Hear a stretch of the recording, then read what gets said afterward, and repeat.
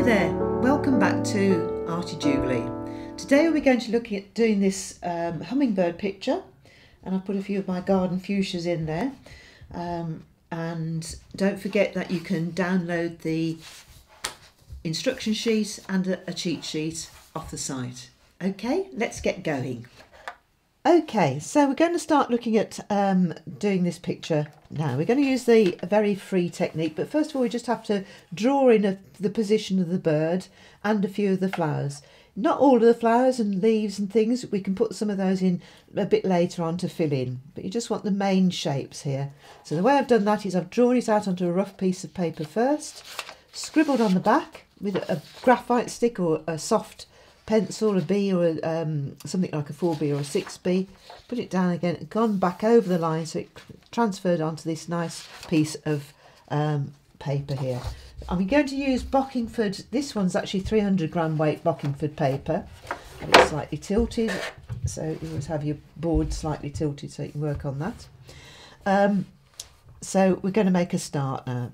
I'm going to start with the flowers. We're just going to draw a few little flowers in here. I've got the flowers drawn on. They're little fuchsias, nice little delicate shape of the fuchsias here. I'm going to mix up a little puddle of a couple of reds, a cadmium red and an Elysian crimson. Make them quite strong.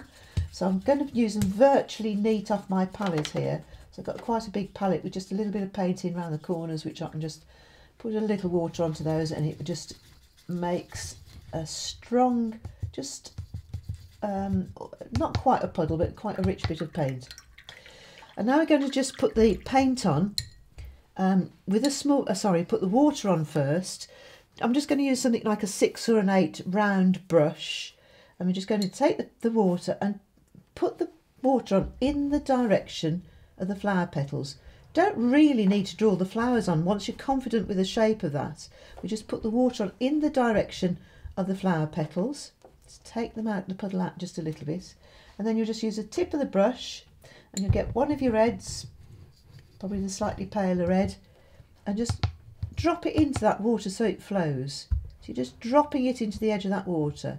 Drop it in the top and drop it in the bottom here, just so it flows around the water. So it makes the shape of the flower. You've used the water to create the shape of the flower, but then this paint will just spread. So where it's the bottom edge of it is, it'll be darker, and as it just spreads very gently up to the top, it'll be lighter. I'm just going to dry my brush, take a little bit of the puddle out, and just encourage it to blend in just a little way across the flower here. While I'll now go back to the darker red, the Elysian crimson, and just put a little bit of that into the bottom edges, just to make those a little bit more pronounced there. And then perhaps just encourage just a little bit of a blob at the top there, just to give you the shape of the top of the fuchsia. So I'll repeat that again so you can see what's going on. Clean my brush, just a dash or two of water. We just have 2 petals coming out. Take a little bit of the surplus of that out so it's not too puddly. In with your one red and just flick that into the bottom edge of that water, so it will spread up the water, so the flower will be light on the top part and darker at the bottom where I put the paint into it. A little bit into the middle there, so it just naturally flows up and spreads. And then just a little bit of dark red into the centre of that so it makes it a little bit stronger, and then I'll just put a little curl at the top for where it's going to join onto the stem. You can just encourage it to run a little bit, or you can just lift out that top edge just slightly after it's spread a bit more, just to give you some shaping into it. Last one on here, dash of, oh, should be clean water, not grubby water. If I put the paint straight onto this, it would go very hard, so I'm just getting a bit of variation into that colour. So just 3 dashes of water in the shape of the petals. Put a little flick of paint underneath there, quite rich, strong paint. Just flick it, let it curl round the bottom of the petal. Let it flick it round, let it curl round the bottom here, and then just encourage it to go up and just let it spread naturally up where you've put the water. Clean my brush into the darker red, the stronger, darker Elysian crimson. Put a touch of that in so that spreads up as well, and a bit round the top there to give you the little knobbly bit on the top there. A couple of buds, And they're very similar, just a dash of water, bud shaped dash of water. Look, I've actually used grubby water there so you can see what I'm doing, which is a bit of a lie. I've just used grubby water because I didn't clean my brush enough. Okay, so I'm just flicking that down, leaving it lighter on one side, and so it sort of spreads across there, perhaps putting a little bit of a hint of a bud where it would join into the top. Clean my brush into the slightly darker red, the stronger darker alizarin crimson, and just put that round the bottom edge there, so it just gives it a bit more shape. Flowers are nearly there. Oh, just got one more to do. Dash, dash, dash with water, really quite quickly. Take a bit of the puddle out, and then flick in the colour just underneath the bottom edge,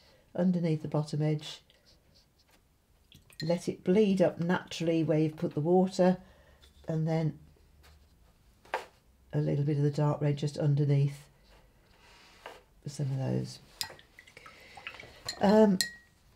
We've got to let these parts dry before I can put the centre part of the fuchsia in. There's a little purpley bit which goes in there, and then the stamens, but we've got to let those dry, otherwise it will just run into it completely. So we don't want that, so we've got to let those dry. So while those are drying, we can go on to the leaves. So for this I'm just going to mix up a puddle of cadmium yellow, not too strong with the cadmium yellow, just a bit of yellow on its own here. So just a puddle of that, and then a bit of the, I'm going to use a stronger blue, a Prussian blue or intense blue or a phthalo blue. She said putting it into the brown for some reason or other. I don't know why I've done that. Oh, I've just splashed all my paper with colour. Quick dab of that. So I'm going to go into a Prussian blue or an intense blue or phthalo blue, one of those quite strong blues here. And then a touch of burnt sienna, a reddish brown colour. And this gives you a very strong bottle green colour, quite a strong dark green.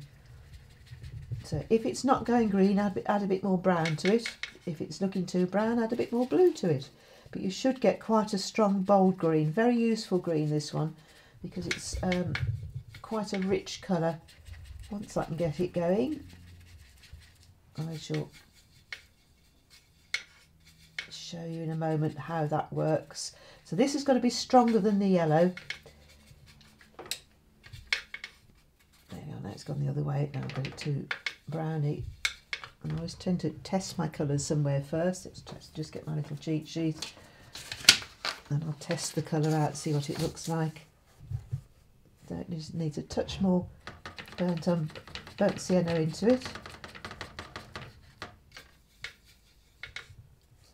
And there it goes, a nice greeny colour. So we use both of those, the yellow and the dark green colour.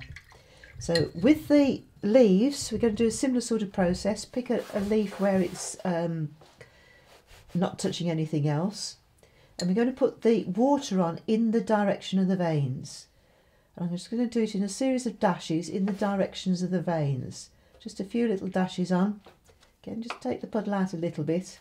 And then I'm going to take the yellowy colour, the slightly weaker yellowy colour, run that round the edge and encourage it to run up those areas where you've put the water. So you can just encourage it to run up there. So it's quite puddly at this stage. So that's half the leaf done like that. And then I'll get the darker green, so I'll just clean my brush, dried it a little, and then go on to the darker green again, just doing this around the outside edge of the leaf, and just encouraging it to run into where I've put the water. Because you've wet it, these colours will mingle and merge a lot more easily. And I'm also going to just run it down, perhaps the one side of the centre vein there. You can see this gradually coming out of the picture. So it's yellow on one side, green on the other at the moment. So then I'm going to touch in a little bit of that darker green into some other places as well to give you a more enclosed leaf. So that's giving you a good colour variation. Some of these gaps are a little bit wide, so just bring them a little closer together, just to bring them in a bit, and I'd leave it something like that, a nice varying shade leaf. Just clean my brush, dry it a little, touch the tip of the brush in, just take out any little puddles which are forming there. but it's a very casual, quick way of doing leaves. I can't do this one because it's next to that one, so I'll do one down here. So if you find it difficult to see where you put the water for this particular one, you can use the weak yellow colour first of all over, instead of using the water first, as long as it remains puddly like that. So if you can see, it's putting on, it's not on to dry, it's puddly. So again, I'm just going to flick, flick, flick, flick, just avoid the flower. With the yellow, I'm going to do it all over first. It's a slightly different way of doing it to that one. And then I'm going to just dry my brush into the stronger, darker green. I'm going to flick that round the edge here, down the middle, letting some of that yellow show through. So you're getting this varying tone onto it. Do it fairly quickly because otherwise it starts to dry out and it won't blend then. So we want this to blend. Let's just go around the top of the fuchsia, leave a little gap around there a little bit. So you can see it's not blending quite so well because I didn't put the water on, but it's just, hopefully you can see it a little bit better of where I was intending to put the water. I'm going to just clean my brush, dry it out and put just a little bit more yellow into this one because it's going too much the same colour. So keep it puddly, and there we go. We just want a very casual way of doing these leaves so they're not too laboured, and we're not doing a botanical drawing, we're doing a little easy, quick way of doing an impression of a leaf. So doing it back the other way, so just flick the water on first on that one, yellow on one side, green on the other, just go around the outside edge, flick it into the water. It should run up the direction of the veins.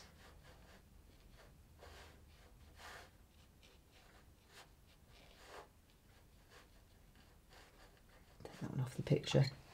So I can come back and do a few more of those, or if you just want to join me in a minute, I'll just dry those off and I'll do a few more leaves, or we can do something else while those are drying, but I think I'll just continue to do just a few more leaves. So if you want to join me in a moment, I'll finish these off and you can come and see where I've got to.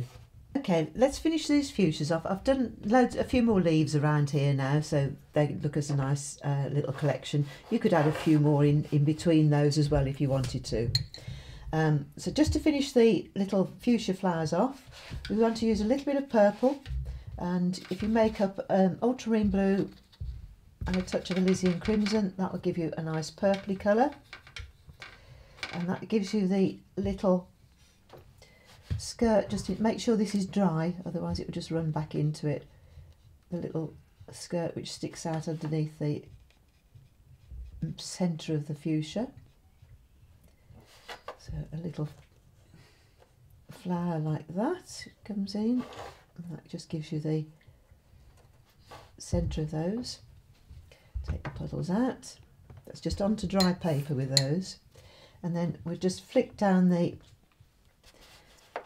or up, whichever way you want to go with those, a little bit of a stem. So just take the Elysian crimson and just flick it from there upwards to give you a hint of the little stems from the buds from here, and then flick it down here for the little stamens coming out and a few dots. So just have those, doesn't matter if the purpley colour picks up. Just a dash or two with the Elysian crimson, and then a dash or two for the stems. So those are the flowers, pretty well finished. You can always add a few more leaves in afterwards if you want to. And in fact, I just want to stems from the leaves as well, just to give you the little bit of the finishing touch for those. But you might want to add a few in, see how you feel at the end of the picture. Let's have a look at doing the bird. What I want to do is try and get this bird to look like it's fluttering a little. So the way we're going to do that is to put the wings on first and keep those in the same sort of method where we're keeping it this loose way of painting. I'm mixing up a bluey grey colour, ultramarine blue and a touch of burnt umber. That's for the outside edge of the wings here, and then we're going to make something a little bit stronger and darker to go into that. So I'm going to use the same colour again, if I can find a clean bit to mix in, ultramarine blue and burnt umber, just a little bit stronger. So I have that on the edge there. Perhaps a bit of the purple colour I had before. I might even have a bit of the ultramarine blue as well. Let's put a bit of water onto that to give you a bit of the colours into the wing. So the wing, you just have to be careful of the direction you put the water on. I'll start using some clean water now rather than grubby water. Again, I'm still only using this 6 or 8 round brush here. We're going to put the water on in the direction of the flight feathers. So just dash, dash, dash, dash, dash down with that into the body there. Using the medium strength or weaker strength bluey grey colour. Flick that in underneath where you've put the water. It's very difficult to see it, so if it hits the water, great. If it doesn't, don't worry about it. It's just giving you the outside edge of those wings. So then you get your stronger ultramarine blue and burnt umber and flick it back the other way. To go in, follow the wing a little bit more precisely now. So just up the wing there, up into the water, up that way. And something like that will give you the wing shape. And a little bit of the purple colour into that as well, perhaps just to give it a bit more colour under his armpit. Perhaps a little touch of the blue just to make him look a little bit more like a blue bird, little hummingbird there. That's one wing done. So very quick way of painting this is. So do the same with the other wing, trying to avoid this wing here. Dash, dash, dash, dash with the water. Weaker bluey grey, flick it in from the top, dash it down so it curls around where you've put the water there, and it just gives you the impression of the wing there. Again, I'll swap it, perhaps just use the blue, ultramarine blue on the outside edge of this one to give you a little bit more of the colouring of the top of the wing, so it varies a bit. So that's another wing done. The tail is just the same. Too much of a blob of water. Let's just use that blob. 1, 2, 3, perhaps 4 tail feathers. Make sure they come to the same point at the end here. And then flick the bluey grey colour in. Let it just curl round where you've got the water on there. Dry the brush. Take a little bit of that puddle out. And I'm going to flick the slightly stronger, darker bluey grey back out again to make it stronger where it joins the body. So those are the wings and the tail feathers put on. We want to just put some impression of where the flight feathers were to make it look like it's fluttering. I'm just going to put some little dashes in as if the air's just moved around the wing here. So very weak bit of paint, just put a few little dashes on. Very, very weak paint. That's almost too strong, so I'm just going to dry my brush and take the puddle out. So you've just got this little impression of where the wing was. So it's just giving you this very almost as if it's just moved the air slightly around the edge of the wing there, just to give it the impression of it's fluttering by there.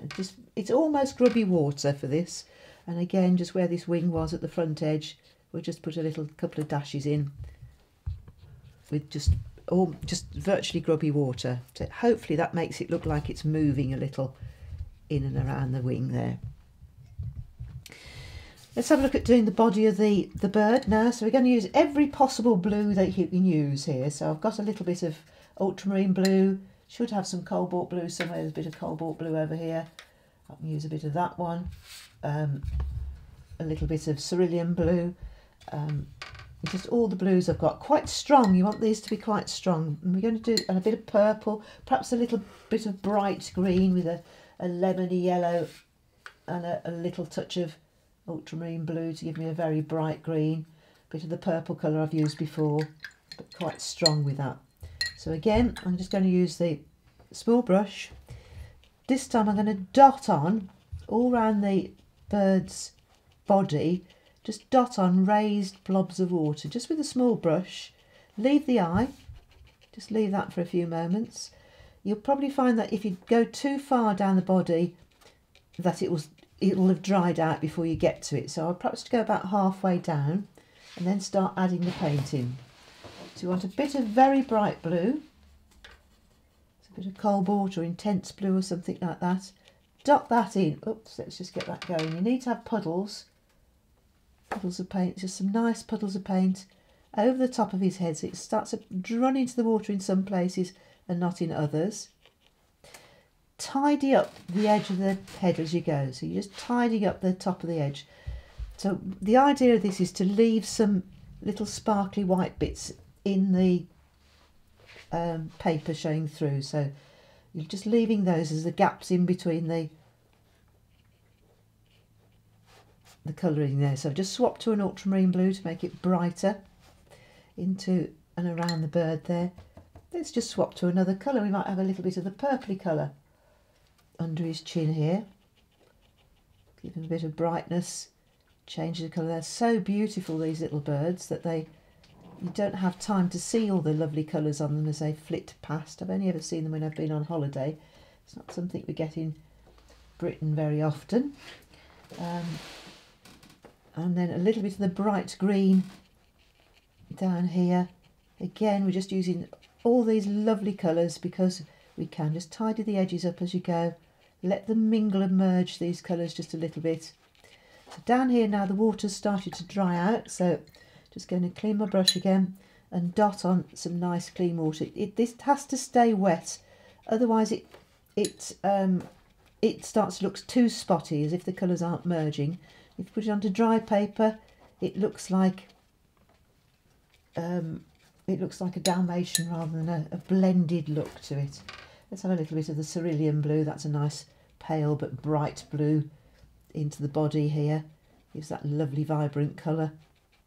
But the colour choice is up to you. If you look at these, there's hundreds of different colours into these birds. So some of them are just taking a little bit of the puddle out, a little bit too wet on that, and just tidy the front edge up as I go.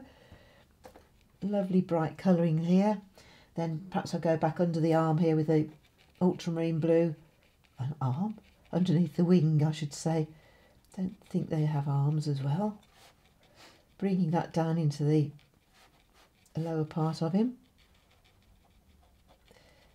Perhaps I'll swap back to a bit of purple here just to bring the colour round. So a little bit more of the purple. Just quite strong when you're putting this paint on. If it's too weak, it will just go very bland, and if it's too wet, it will just flatten out completely. You won't get any shape at all to the blobs of paint there. It's looking a little stripy, so I'm just going to blend a little bit of the blue into the purple to stop it looking too unnatural. A little bit down there.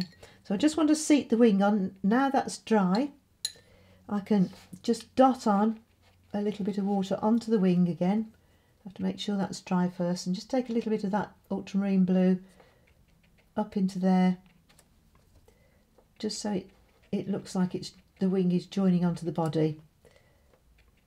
Not too far up the wing, just a little way, just to bring that colour into the body. I'm just taking a little bit of that out as well. Perhaps just a little bit of the ultramarine blue and burnt umber onto the body, just underneath the wing there, to make it look a little bit more rounded, and a touch or two underneath the front edge there. Now I have to let that dry just a few minutes before I can put the eye and the beak on. So I'll just leave that for just for a second. I think I might get away with this. I think it should be dry. So nice strong dark.